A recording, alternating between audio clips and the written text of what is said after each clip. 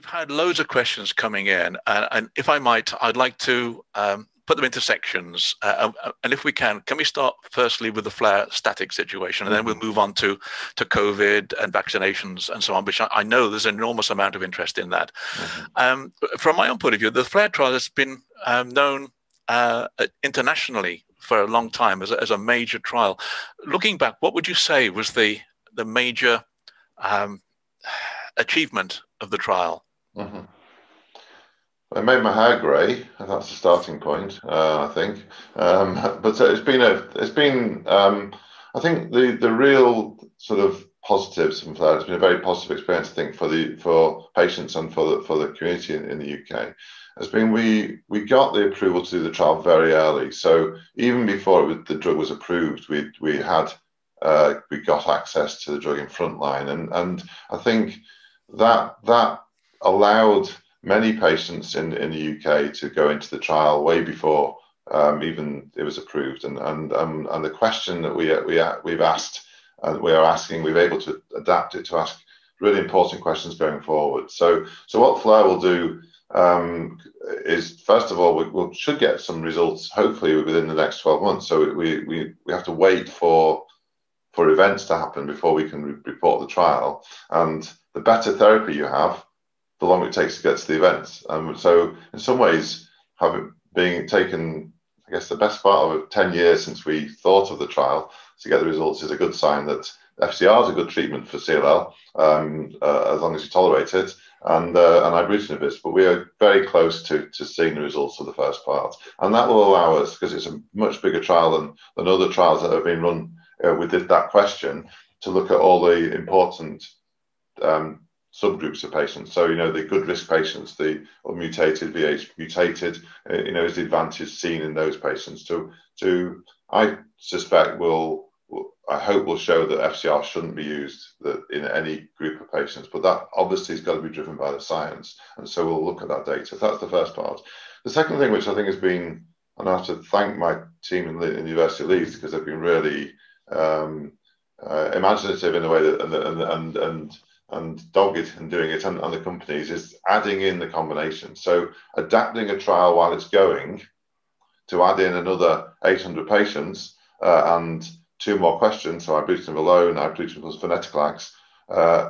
It's not even approved yet, that combination, and we've already finished recruiting the trial, and that's the future probably for at least some patients, that we'll have results out soon after, around the time of approval, and that's really important when we get to the funding issues. So NICE will look at the data, and if we have a large number of patients treated with a combination which shows an advantage, then it's much more likely that we'll get funding quickly, and future patients will benefit. So I think it's been a really sort of landmark study, actually, and we're already building static and the next trial after Flare, and the group within the UK generally. This is not just Leeds, it's across the whole country. It's very strong, I think, and we'll have good trials going forward. Excellent, good news. You covered this during your talk, but could we just reiterate it so that people who are watching can be absolutely certain? Part of the Flare trial partly is coming towards an end, and so if people are on ibrutinib, what are their alternatives if they're on the trial? Yeah. So the recruitment has come to an end, Brian. So it's important to say that the patients in Flare will remain in Flare and will be looked after by the trials teams and be followed for years to come. And so and we'll continue to follow patients. So it's not ending, but recruitment has to end. As I said before, when we designed the trial, we weren't sure how long to use ibrutinib for. We looked at all the evidence we had. In fact, initially it was 3 years, and we extended it to 6 for a variety of reasons. I think, and I'm actually very comfortable with that decision, because most patients will get a very good response early on with ibrutinib, and then will actually be in remission in terms of clinical remission for most of the time on ibrutinib. And a key question going forward is do we need to continue the drug continuously, or can we stop and start? Because it may well be that with a stopping and starting approach, we can keep patients responding for the rest of their lives, and they don't have to worry about resistance to treatment, but we want to be certain about that. So we've been working very hard, actually, and it's been 2 years actually, of hard negotiations with a variety of people to get to the point we are now. So I don't want to put off my young investigators coming through about the determination you have to have, but we have very good support. So the choice is now coming off a flare. So the patients will have had, this is the patients randomized to the ibrutinib containing arm, not the FCR arm. The FCR arm patients, if they need further treatment, have lots of options, which will off trial. So including Acala and Ven and ibrutinib. So that's an issue. So the ibrutinib patients, which is the majority, will have had 6. Either they'll stop because they went in a deep remission, which is good, and we won't need to worry about those. But the patients on ibrutinib alone or had rituximab ibrutinib are likely to still be on treatment if they tolerated it. At 6 years, they'll have the choice of stopping treatment, which is what the flare treatment, and staying in follow-up in flare and having whatever treatment in the future they may need.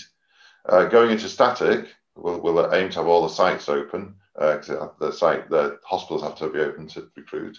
And then in static, most patients hopefully will go into the randomization cohort. So they'll then, just at the end of flare, will be randomized to continuing ibrutinib in static or pausing treatment. And then we'll follow them every 3 months as we would normally. And then if there's any sign of the lymphocytes going up or lymph nodes reappearing, restarting their ibrutinib, still within static for a period of a year, 2 years, until they're in remission for a period, then stopping again and starting again. So there's intermittent treatment to control resistance. So hopefully, and then that's the most logical approach to treating patients with CLL, I believe, to get answers on that question. But there is an option. We are working on an option, and with agreement for a patient choice for those patients who are either really anxious about stopping ibrutinib. We don't want to force patients to stop, so we're working on allowing them to choose to stay on ibrutinib.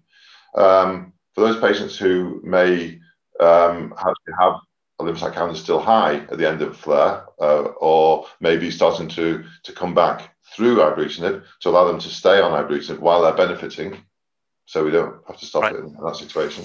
And so to cover those situations. So we're doing that now, and that will be available for patients going to static. I'm hoping, and I think, I'm sure it's the right thing to do, that the randomization would be is the most sensible, because you're not stopping therapy, you're pausing it, and you have that available.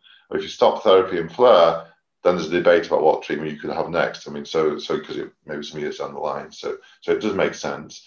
The final group to talk about are the people who might be stopping now, because we're now over 6 years since the first patient went in, and we were hoping to have static open before now, but it's not been that straightforward. And that's probably the reason for my grey hair, really. So we will allow patients in flare that will stop at 6 years, but then can go into static when it's open, and can choose either patient choice to restart it or be randomized at that point. So the static trial will be available to all patients coming off flare, unless they're progressing or have other problems, in which case we'll try and we'll hopefully make everything available for them. Right, thank you. Still on that topic, a couple of questions which I'll combine together coming in about this. The first one says, I've been told by my consultant to be prepared to start treatment for my CLL for the first time later this year. How do I find out whether or not the static trial would be suitable for me? And the other question, which is similar, how do I find out if the static trial is available at my hospital? They're in Cumbria, Scotland. It was not on the list of centres for the flare trial. So how does a patient know whether they can get on the trial? I should have mentioned, and I did mention when I was speaking, that half the patients, just under half, will come from flare. The other half will come from patients who have had ibrutinib in relapse. So most of our patients who have been on it, they have to have been on treatment for 2 years. So you don't start ibrutinib in static because it's for patients who are in a good remission on ibrutinib. Treatment will go into static, and we would anticipate 100 centres around the UK to be open, mainly the flare centres, but we're obviously open for other centres. And then, so hopefully all the flare patients will have access to them, but the non-flare patients, there will be hospitals near Cumbria or wherever the the patient is that have flare open. We have a very good geographical spread of sites open. So I think if patients are interested in static, then if it's not open in their hospital, probably inquiring with their consultant, do they know if it's open nearby, and would it be possible to consider going into the trial there? Just to reiterate, they have to have already been on ibrutinib. Yeah, so they'll have been on ibrutinib for at least 2 years and be in a good response. We are working on a trial to replace flare with the next question, but the challenge, of course, which is a good challenge to have, is that the treatments are so effective. What's the next question we need to ask? And we have lots of other therapies coming along, and we're getting there. So hopefully we'll have another trial soon. Good. Okay, I'm just going to go on to a few general questions that have come in. One says that trials frequently exclude patients who may have comorbidities. Why is this? And does the trial therefore give a real world representation? That's a really important and good question as well. So first of all, if you think about the phases of trials that we do, a lot of the trials are around safety. So making sure what we do to patients doesn't harm patients, and the safety of the drugs as well. So that if anything we report, and thrombosis is a good example in the vaccine trials. Anything that happens to a patient in a trial is reported as potentially caused by the treatment. So if you get hit by a bus, it's an adverse event, and you saw Jonathan Van Tam talking about the paracetamol, and that's because we report everything. If we include patients with a lot of comorbidities, first of all, it may increase, for example, the toxicities that are seen, and that have to be reported as drug related. They may not be, even if it's not related to it. And secondly, if it's something like a second cancer that had a relatively short expected survival, then that would mean that actually you wouldn't want to put them in a trial where they couldn't benefit from. So there are issues like that. But the question's completely right. The real world data, we end up then with a selected group of patients that are younger, fitter, prepared to travel, etc. And what's changed in the last few years is the real world data. So we're starting to collect data. In the CLL Forum do it in the UK on everybody exposed to the treatment, hopefully, in the real world, and then report that data to see if the real world data mirrors the data in trials. And to be fair, with the ibrutinib, acalabrutinib, and the less so because we've got less data, and venetoclax, the data looks pretty solid actually. So even the ones with patients with comorbidities seem to benefit in a similar way to the treatment. Good, excellent, thank you. A couple more on general topics, and then we'll move on to the key topic of today, which is the COVID and vaccinations and so on. There's one here that says all treatments tend to have side effects for at least some patients. For example, atrial fibrillation in ibrutinib, which is well known, and neutropenia. Do you think that these side effects will be reduced or even eliminated with the next generation of new treatments that are coming along? Yeah, so the answer is yes, that's what the aim is. So if I look at the development of CLL therapies, I haven't really have time to talk about it, but I'll mention it very briefly. The next generation is probably the more specific inhibitors. So ibrutinib targets about 10 different molecules, including the one we want, and that leads to some side effects. We're never quite sure which one that's targeted is causing which side effects. So it's always and in some respects, dirtier drugs, if you like, can be effective in other ways. So we always have to tease that out. The acalabrutinib and the next one, zanubrutinib, are more specific. They have about 4 different things they target. So we would expect them to have less side effects. But we have to prove that in the trials. And so the early data for acalabrutinib suggests that there's less high blood pressure, less irregular heartbeats in those patients, and probably less diarrhea and other side effects, although we replaced that with headaches as a side effect for acalabrutinib, at least in the first few weeks of treatment. So you can have different side effects with a different drug. And what we really need is a comparative. So just because you have high blood pressure, does that mean if you switch to another drug, it's going to improve? Well, we don't know that. So you have to do trials to test that. And we have head-to-head trials comparing ibrutinib to acalabrutinib, which are cooking at the moment, and will be reported probably this year, which will give us a much more granular sort of say how much better or not they are compared to ibrutinib. So our expectation is, my expectation is, having used a lot of ACAL ibrutinib, that we would see less of the side effects. But I think what's important to highlight is that 80% of patients are fine. I mean, and they have once a day tablet as opposed to twice a day tablet, and we've got lots of data with ibrutinib, and so I wouldn't want the person asked the question or anyone to go away thinking that we've got a bad drug and a good drug. I mean, they're both phenomenally better than we had 5 years ago, 10 years ago, and it's whether we're tweaking it to make it better with ACAL. Now, the next generation beyond that, which are dealing with the resistance, are a different class as well, but they target the same thing. So we're already moving on to the next series of therapies for those patients who, I've got a lot of patients who have looked after for many years, and they've got, because they've been in a trial, they've done well, and then they've survived to the next trial, and we keep, it's a strategy over time, and say, like, you've got to think what's coming next, and what's the, we can't rest on our laurels.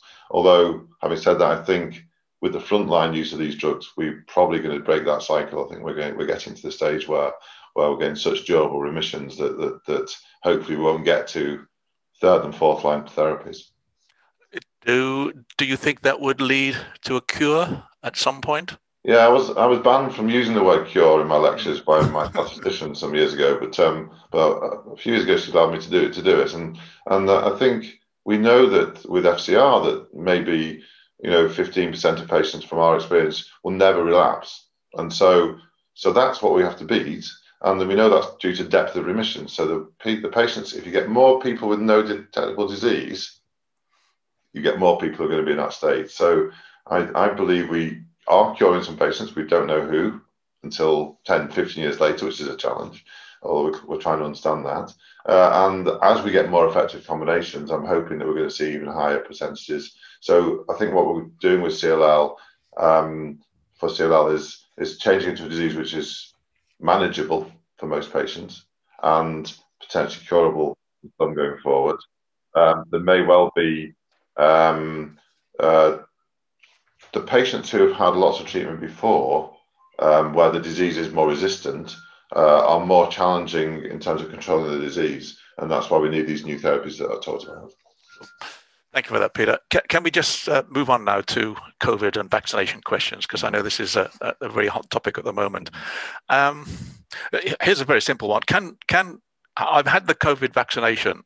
Could this have led to increased antibody production and then contribute to my suddenly enlarged lymph nodes?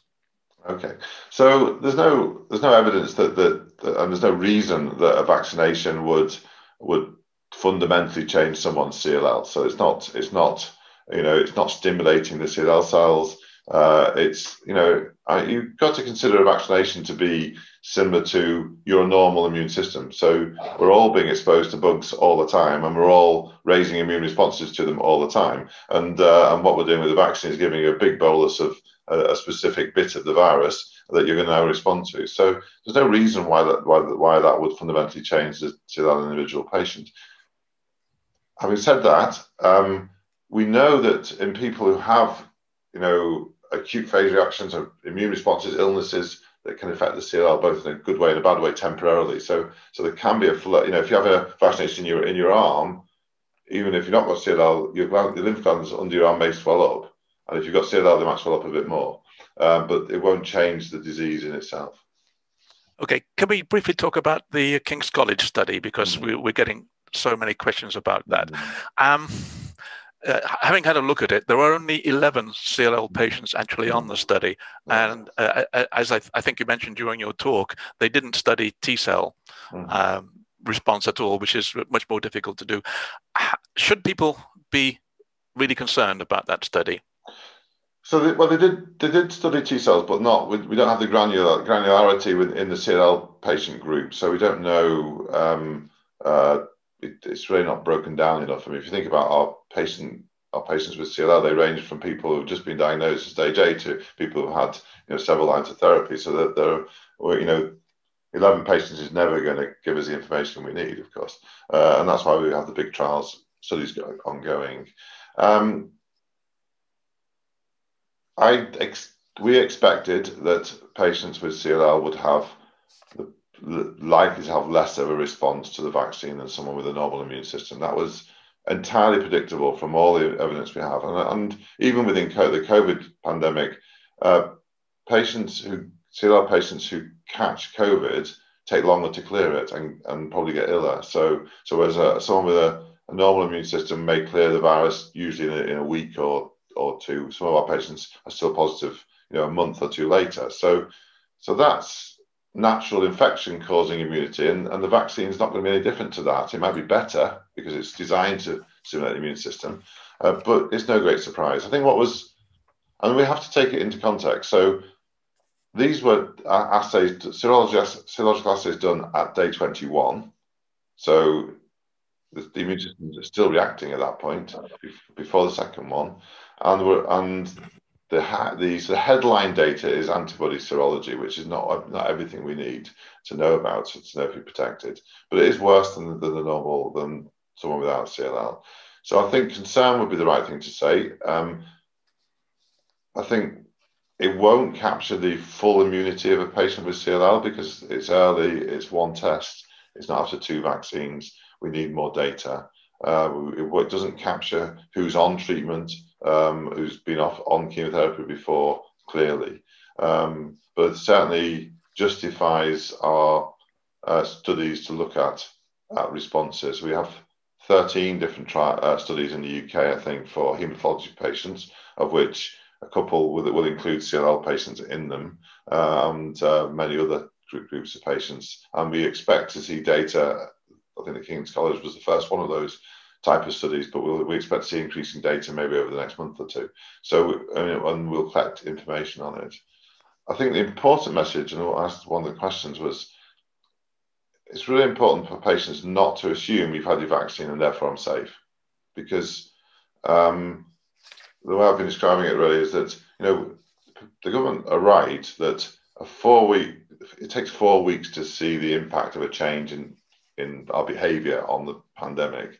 And if what we don't want to do is relax our guard and then find we're in the middle of a spiking infection as a CLL patient, you really don't want to be in that situation. So you're much better being a bit behind the curve. I mean, it's not necessarily what patients want to hear, but what's really important is we are getting the rate of infection down. It will come down in the summer anyway, and we'll get to levels where the chance of you meeting someone with the virus is very low. And then you're safer. And we'll have more information about the vaccinations then. We may be looking at booster injections. We will look at what the best way to protect our patients is, both on treatment and not on treatment. So I apologise that I can't say to everyone, just go out and party, or many of our patients see your children and grandchildren freely, which is obviously important. But I think we have to be cautious.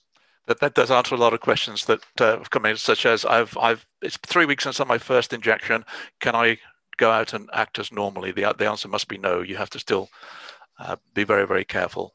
I think careful distancing, all those precautions as we relax, as things open outside. I think that's fine.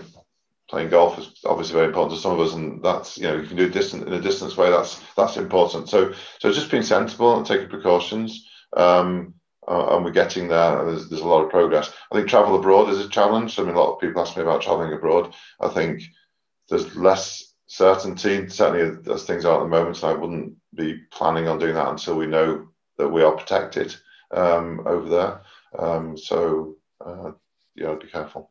Thank you. Are you concerned at all about the 12-week delay in vaccination? I think in general terms, for non-CLL patients, no. I think that's a very sensible strategy. Half the adult population are vaccinated, which is an incredible achievement for in the period of time we've been vaccinating, and that has an impact on the hospitals and on the care people can get, and obviously eventually on the infection rate. So no, but I think for our patients who may not respond, normally to vaccines, it is a concern that you've got to remember how these trials are done. So the reason why 3 weeks is there is that the main trial for the BioNTech, or 4 weeks for the other trial, some of the other trials, is done on that schedule. So it's a bit like using ibrutinib in CLL. You can only test what you've tested. You don't know if it's 6 weeks or 8 weeks, but you can look at all the evidence and say, okay, well, people got really high immune reaction at 3 weeks. Therefore, it's not going to be, from all our previous experience, at 4 weeks it's still going to be high, and 8 weeks it's going to still be high. So it makes sense. That's why we need the data in CLL patients and our hematology patients generally, so that we can actually answer that question. I think, if we could get shorter interval, that would. I'm not sure whether it would reassure you that you can go out, but we know that does seem to improve the responses. So it may be that some patients we say, well, actually somebody on this treatment isn't going to respond, and we need to think of other strategies. There's the long-acting antibodies and other things that are coming through. So it's about knowledge and then getting the best protection for our patients. Well, that knowledge comes, of course, with experience. We have to go through that experience to understand what exactly is happening. Can we touch on antibodies for a second? A lot of people have contacted us, about 10 or 12 here now, concerned because they've tested negative for antibodies after receiving a vaccination. And I just wonder, is this because they've had the wrong type of test? And should they be buying home tests anyway? Are they accurate? Okay, we can split the tests into the sort of the laboratory tests that you have in the hospital and the ones that you might buy, sort of online or however you get it. So first of all, laboratory-based tests are obviously validated, and we know that the test will test what's in that sample. It doesn't tell you, obviously, in the PCR test whether you've missed. Swabbed your throat or anything. It's got to be in the sample or in the blood test to a threshold. So it can't pick up one antibody in a sample. It's got to pick up a level so that each test will have a certain threshold where it becomes positive. What we can do, and the next generation of tests coming through, this is just an aside, is actually we'll quantitate that level of antibody. So I think in April we're expecting the first plates to look at not just are you positive or negative, but how positive are you? And we do that with other antibodies. In terms of the home test, it's much harder to give advice because they're not validated. They're off. Many of them, and they may be good tests, but they may not be good tests. And the other worry would be what happens if they give false positives. So a false negative is at least you then protect. You're not going to go out, but you may get a false positive test. So you're actually negative and it says you're positive, and then you think you're protected, and you potentially you're not. So in terms of, and I saw a question came through before about can you get tested for your serology to the vaccine? Well, the tests are available. We've been using it for natural infections and for serology, to vaccines. The challenge we have is we don't know how protective they are. So if you've got an antibody, does that mean you're protected? And we don't know that. It's better to have the antibody than not have the antibody, certainly. But how does it change what you do? If you're going to have the serology test, I think the time to have it is after the second dose. You want to have it at the time when you've had the best chance of responding. So at least 2 weeks after the second dose.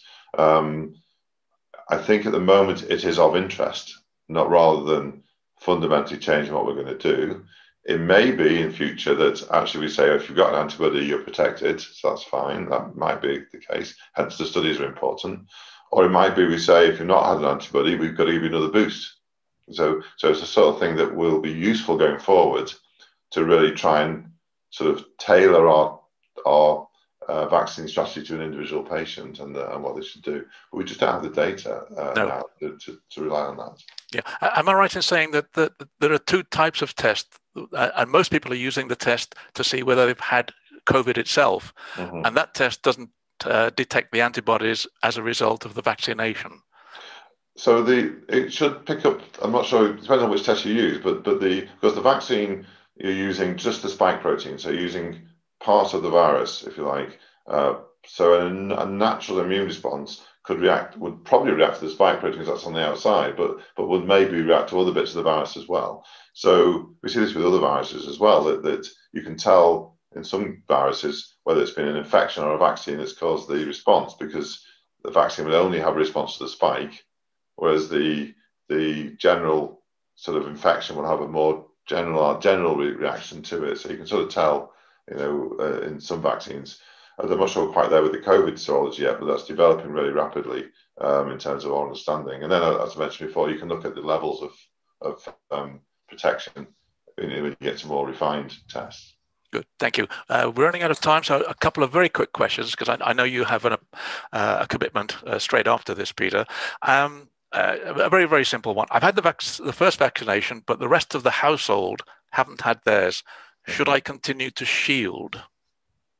Yeah, so we one of the things we've been lobbying for is that the patients with hematological cancers and certainly CLL, that their sort of nearest and people who live in the houses should be vaccinated, because we know that reduces the risk to the person in the house. There's a trial out this week showing a significant reduction if your partner's been vaccinated for you getting the infection.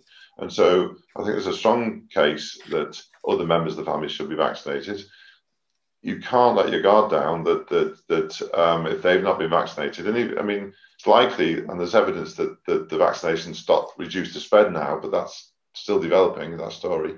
But if they've not been vaccinated, and it's my experience, it's the sort of kids at university and school that you want back in the house. You still have to take precautions, I think, until we know the rate of infection is low and our loved ones are protected. Sure. Final question, very quickly. I'm sure you probably won't be able to answer this one anyway, but is there any evidence for having more than just the 2 vaccinations, maybe a third vaccination as a booster, perhaps? Well, we know in other vaccines that sometimes you have to boost the response. Now, there's several ways to answer that question. First of all, it may be variants. So fortunately, though, so far the vaccine seems to be effective against variants, but actually a specific booster against the variant which has been worked on may be even more effective against any variants, and that might be important, particularly if people are going to be traveling into places where there's lots of virus around. And so that's the first thing. Secondly, there may be for patients who have had a suboptimal response but are responding, it may well be that the boosters are necessary more often. So we need to know not only how well people respond, but how long does that response last for? Because if you're immune now, say 2 weeks after your second vaccine, and maybe in 6 months it's gone. And so that's going to be important information going forward. And then the final thing I'd say is there are trials looking at using one vaccine and then a second different vaccine. And there's some vaccine strategies that actually works better. So we do that with Pneumovax. We use a different vaccine for the two doses. And so it may be that actually we pick a different type of vaccine to get a better immune response going forward. I do have to say that, was it December the 8th when our first person was vaccinated in the UK, and we're now only in March. So these are questions we're going to collect information on. Still early days yet. Peter, I want to thank you very much indeed for being so generous with your time. It's very much appreciated. And I'll let you carry on to your next appointment now. Thank you very much indeed. We're extremely grateful. Thank you, Brian. My pleasure.